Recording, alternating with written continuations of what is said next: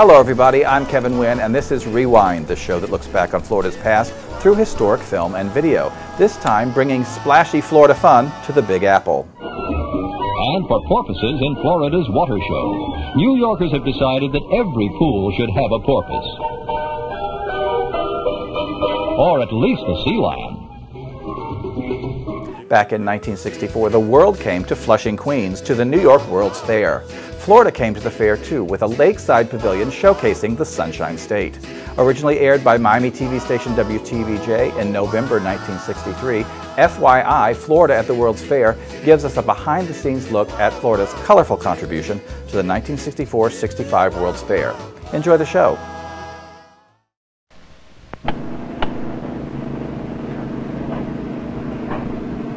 Boy, this is some job. It's a beautiful exhibit, and I think Florida is going to have about the best exhibit right on the whole World's Fair. Glad that I come up here from Miami to go to work on it. Alongside the lake here, just like a regular Florida setting, just practically the same as we have in our aquarium down there. I think it's just about as fine a thing as the state of Florida has ever given to the people up north.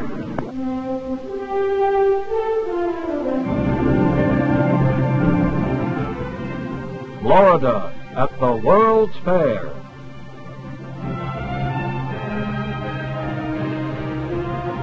Another in the series of FYI programs for your information. This high-flying giant orange already is the landmark for Florida's exhibit at the New York World's Fair.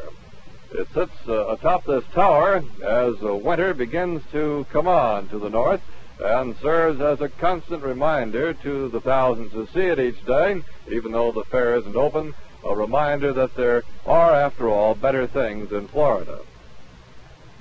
110 feet high, the tower is the first completed structure here at the Florida site at the World's Fair. But come next April, everything from pretty girls to orange juice to jumping porpoises will be on hand for millions of visitors.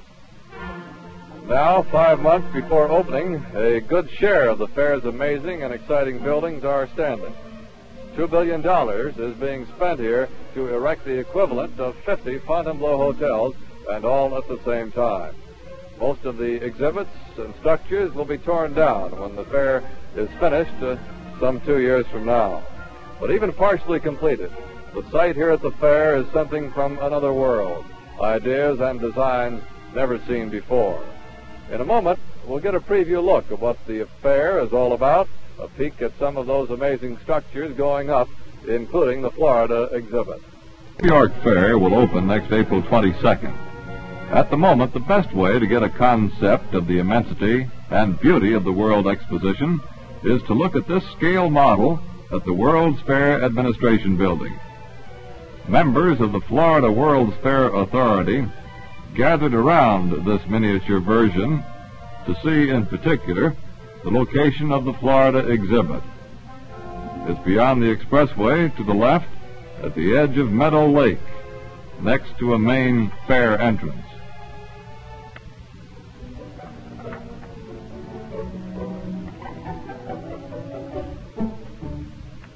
The Unisphere by United States Steel, symbol of the World's Fair theme, Peace Through Understanding. 640 acres, over 200 exhibits. It will take days or weeks to see everything. The Florida World's Fair Authority, on October 25th, held a meeting at the Long Island Fair site.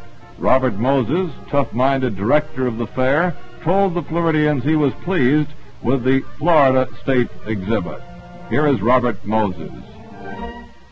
Well, I guess you've had a chance to look around. Things are beginning to appear to be a little less disorderly and complex, and people are in each other's hair less than they were a month ago, and a month from now it'll look even better, although we know about the winter, and I think we know what our problems are.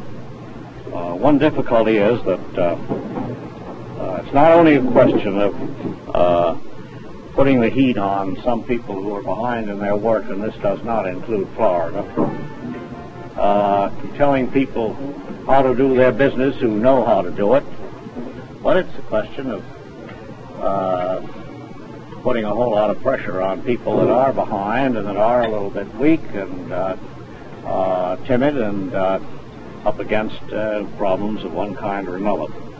The whole show hangs together. You can't just separate it. You can't say, well, everything is all right in Florida and everything is all right in the State Pavilion of New York and New Jersey, and things are going well up in the transportation area with General Motors and Ford and whatnot. They're all so closely interrelated. The main arterial system and the road system and everything up to and including the landscaping, which of course is the last thing that's done, so interrelated that somebody who has a job half a mile or a mile away from your building may cause an awful lot of trouble. Might even conceivably make it impossible to get in and out. I think things are going along very well, and I think you're in a strategic place, as I said before, conspicuous and strategic, easily reachable, and has just about the best access that there is in the fair.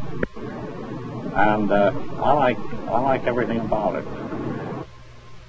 The Florida World's Fair Authority members gathered at the Florida exhibit for the ceremony, lighting the Citrus Tower for the first time. Interested state businessmen also witnessed the illumination of the tower. Wendell Gerard, chairman of the Florida Development Commission, presided.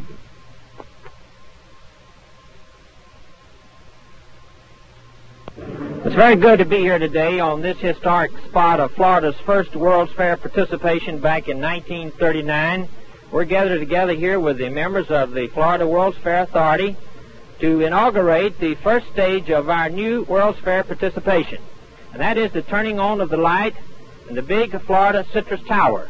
And as a part of this program, we have here today the citrus representative on the Florida World's Fair Authority, Mr. Elgin Bayless, who will be one of the ones who will turn this light on, Mr. Ben Olet from Minute Maid, together with other members of the authority, Mr. McGregor Smith from the light companies and the utilities, Mr. Bill Clapp, Mr. John Shoemaker, and others from throughout the state.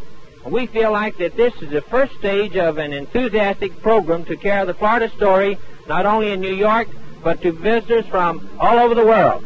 And Mr. Olet and Mr. Bayless, if you would now, please step forward and let's flip this switch which turns on the light in the big orange of the Florida Citrus Tower, which is just here to our right.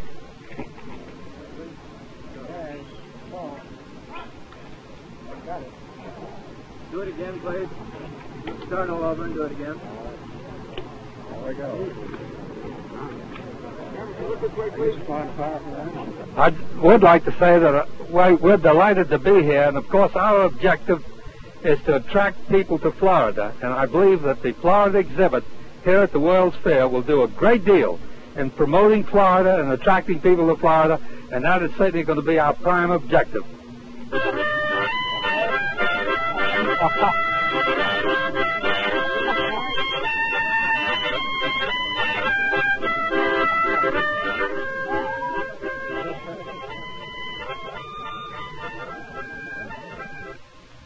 McGregor Smith, board chairman of the Florida Power and Light Company, and his harmonica, with plumbers, electricians, carpenters, keeping time with Swanee River. About a dozen of these men live in Florida, but are working at the World's Fair, where wages are high and overtime plentiful. And this is what they're working on: the Florida exhibit. This is a scale model. Construction is right on schedule. The Citrus Tower is complete and serves now as a billboard advertising Florida every day to more people than would see it in Times Square. 3 crowded expressways intersect at that tower location, and to the right of the tower is the main exhibit hall. The foundations and floor are complete. The structural steel is up, and the roof is now being put on. This will be a 25,000 square feet air-conditioned building. 12 medium-sized Florida homes could fit inside. And this is the Porpoise Pool, The foundations are in, the concrete for the pool has been poured, plumbing is about finished. A seating section for 1,800 people is next to go up. The Mackle Home and Cape Coral Home have not yet been started. The floating Minute Maid and Florida Development Commission exhibits on the lakeside are underway. The exhibit contractor is George A. Fuller Company, one of the world's largest construction firms. Work goes on. Florida trees and grass and flowers will be planted and the orange juice ready to pour on April 22nd. The fair will be open for 2 summers. The Florida site, little over 3 acres, was acquired at no cost. It is second in area size for states, only to that of New York. This main exhibit pavilion is built on wood pilings, as are all structures. Flushing Meadows was formerly a garbage dump, but it's now the site of $300 million worth of projects under construction, with another $60 million yet to rise. One of the most intriguing parts of the exhibit will be 2 floating display areas at the edge of the lake. A new, remarkably versatile material is being used to float the 2 exhibit pads on the waterfront. That material is manufactured in Dade County. The feather-light material is called Diplast, very similar to the material used in many cold drink coolers. It's extremely light and workable and will support considerable weight. In fact, a block 4 feet by 8 feet by 12 inches thick will float nearly 1 ton of weight. With workmen clamoring about, fast putting together the exhibit, I talked to a leading Florida businessman and showman about the value of such a display. He is Dick Pope, owner of famous Cypress Gardens. Dick, you were involved in pulling this thing together. I think you initiated the idea for Florida to have an exhibit. Why did you think it was so important? Well, look, how would I feel if I came to New York, or how would my friends feel if we came to New York to the fair, where most of us are coming to, and there wasn't a Florida exhibit here? It's just inconceivable. And Florida was the first one to come in for the states outside of New York State, and it led the way, and it's going to be one of the most successful things that we've ever done, and we're going to be so proud. It's prestige, it's going to be a lot of satisfaction to every person in Florida to come up here and see this. We know, you can't understand what a beautiful site this is, what buildings and what effort has gone into it. Was there any trouble in getting the money from Florida interests to pay for this? No, there's been moments of indecision, as when the freeze came along. We didn't know whether we'd get the $1 million from the citrus industry, but we got it because they are businessmen and realize that without advertising, and especially in the greatest fair of all times, what chance would they ever have to? Why should we say we're the greatest tourist state? Why would they say we're the greatest orange state? Why would they say anything great about Florida if we don't go to the World's Fair and show how great we are? This spot will mark probably the most entertaining, if not the most unusual exhibit at the entire fair. It's a tank which will hold 120,000 gallons. 4 tons of salt each day will be used to artificially make salt water. But at the moment, the tank looks like a giant bathtub. This empty pool will be filled with salt water and porpoises. It will be the Florida Porpoise exhibit here at the fair, one of the outstanding attractions, not only at the fair, but here at the Florida exhibit. Right now, the 6 porpoises who will be swimming around in this pool are undergoing training at Miami Seaquarium. First thing you do when you start training them? Well, the first thing they've got to do is hand feed, and they've got to get your confidence and come up here close where you can give them a fish. Do they resist eating dead fish at first? Yes, they certainly do, because out here in the bay, they only eat live ones, and they've got to get used to it. Quite often, they do more so when they come in a group like this, other than singly. Now, I see this one coming up here and snapping. Is he the particular star? Does he look like he's star material? Well, that seems like a good porpoise. That's one little trait we'll capitalize on as it comes up and snaps and splashes water. It's got quite a bit of possibility with that water splash. Each porpoise is different, has different traits. Is that right? Like this has the snapping, spitting trait. Yes, sir. They have personalities just like people. Some of them are slow and want affection come up quickly. Others are standoffish, and it takes all the time in the world to get them to respond. Well, now, do they recognize you now? Well, they soon will. I don't know how long it takes. But, I'll tell you one thing, they soon recognize that bucket of fish. Whether for fish or applause, these newly caught porpoises will soon be performing as well as these veterans at Miami Seaquarium. Their show in New York will mark the first time such a presentation has been given at any international exposition. Fair officials already are predicting the performing porpoises will be a major drawing card for the entire fair. The amazing antics of these mammals of the sea will be millions of people's first look at living sea life. Called tyrant by some, genius by others, W.L. Stensgaard has been at the center of plans for the Florida exhibit since the beginning. As executive director of the Florida World's Fair Authority, it has been his job to bring all the loose ends together and make the project work. Most agree that without his firm hand, the job would have been much tougher. Reporter Ed Fleming talked to Stensgaard in his Palm Beach headquarters. Well, an exhibit like this must be a pretty expensive proposition. What do you think it'll cost for the whole operation over the 2 years? Well, we don't look at it as an expensive proposition. We look at what is a good investment, how can you be competitive.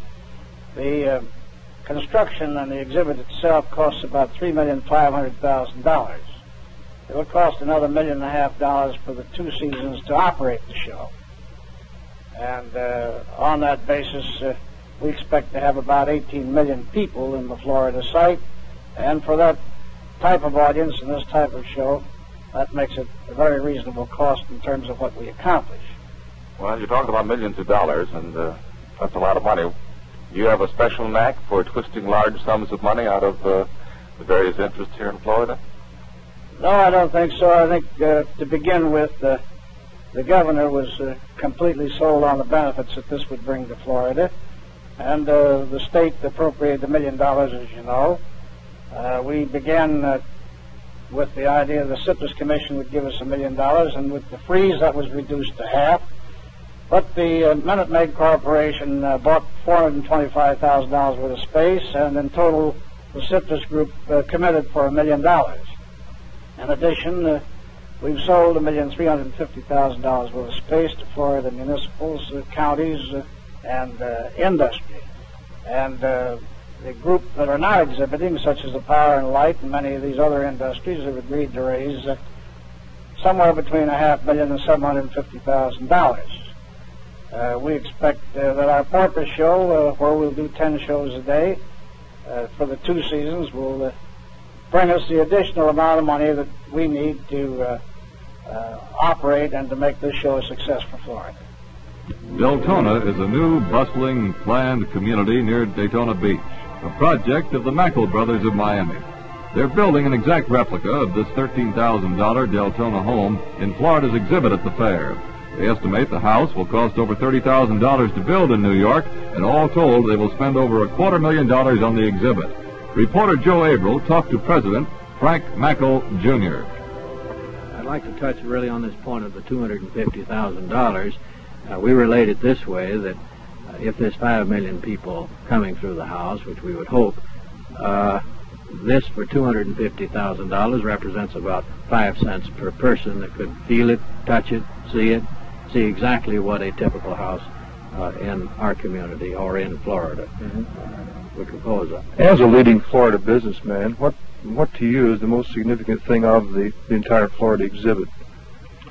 Well, I think the most significant thing is to show Florida in its breadth and in its depth. This great porpoise show and the Citrus Tower, it gives the whole breadth and all of the, well, I call the meat and potatoes of Florida. It's not the froth, it's showing really what the heart and soul of Florida is. And it's done in the most dramatic way.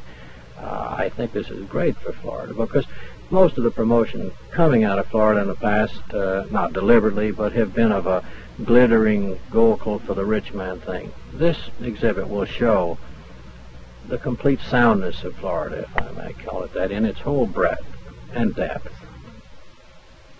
This should be a familiar scene. It's the 1939-1940 New York World's Fair. You see the Trilon and Perisphere. It was held on this same site at Flushing Meadows, New York, the site of the 64-65 fair. Ed Grafton is the project manager of the Florida exhibit. At the fair, Ed is with the Miami architectural firm of Pancoast, Ferrandino, Grafton, Skeels, and Burnham.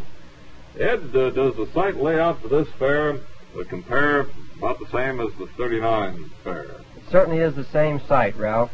The Trilon and Perisphere were located in the center of the fairgrounds, which is represented by this shaded area. The Unisphere, which is the new theme center, is located in the identical location. In this area up here, we have the industrial area. American Telephone and Telegraph and the other great corporations are in this area. This is the international area, foreign countries, and there are many of them. The federal exhibit is here. The states, of which there are about 23, are in this location. This is the transportation area. In here we find General Motors, Ford, and other corporations and companies in the transportation field.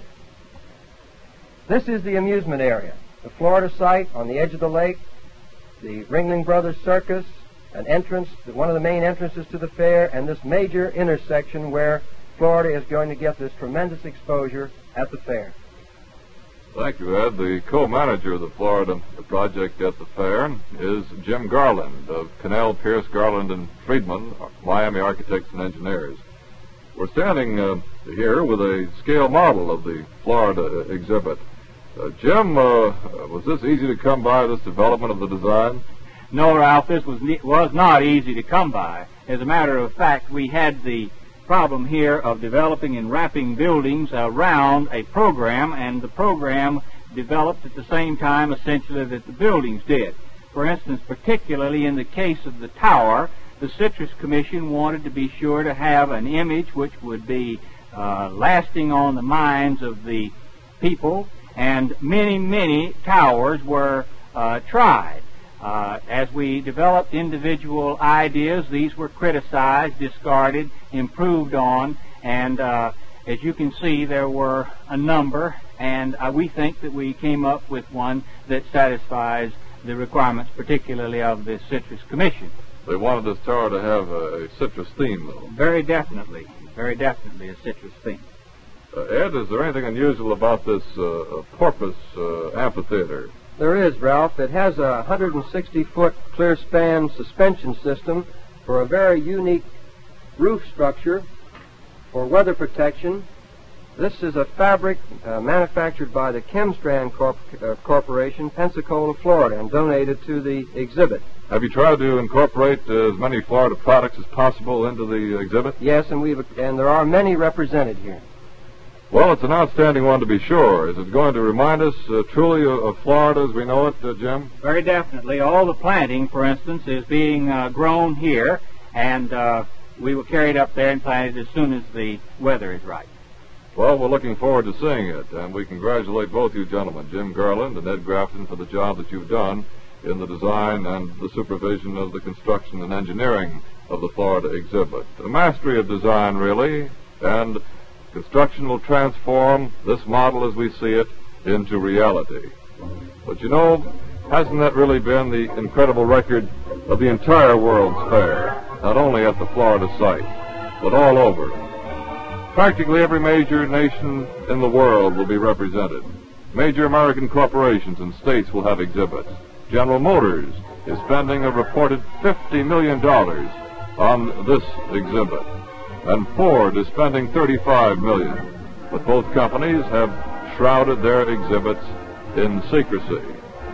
Billy Graham will have an exhibit, and so will the Vatican, featuring Michelangelo's Pieta, sent from St. Peter's to be exhibited at the fair. The Boy Scouts will be represented, even the U.S. Post Office. This is to be the World's Fair to end all World's Fairs. One official recently observed that this one will be so expensive there will never be another. And yet those who recall the 1939 World's Fair will remember that that was to be the ultimate. That was the one where everybody was gawking and talking about a new pipe dream, a pipe dream called television. When this fair is all over in 1965, it will be turned into a park. The Unisphere and some of the buildings will remain. The Unisphere probably to become as the Eiffel Tower in Paris has become. The remnant of another great exposition, a permanent reminder of man's imagination and boldness. Florida at the World's Fair. Another in the series of FYI programs.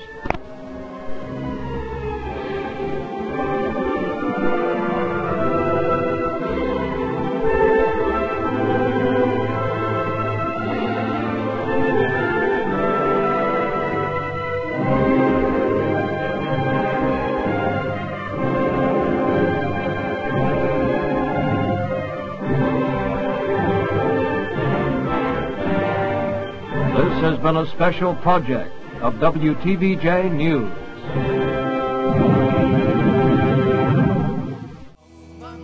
That's it for this edition of Rewind. Our show features historic film and video from the Lynn and Lewis Wolfson II Florida Moving Image Archives.